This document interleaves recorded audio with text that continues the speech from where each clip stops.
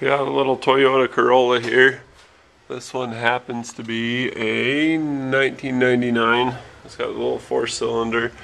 It's a 1.8 liter. It's a really common engine.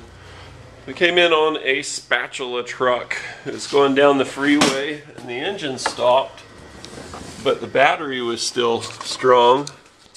And when you look back here, you can see fresh metal. It looks like it threw a rod. And you can see the bracket on the back of this power steering pump. Can you see that fracture? Right up through there. So the whole back of the engine block's been smacked. Looks like cylinder 1 threw a rod.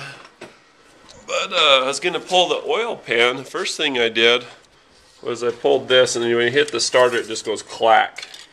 I'll go ahead and demonstrate that for you.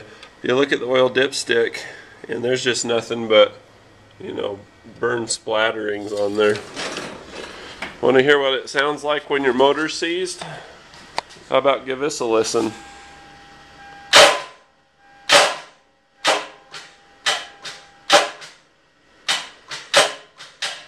It sounds like a starter that's bad. It just goes clack, but you get that bonus grinding and you get that bonus metal carnage sound.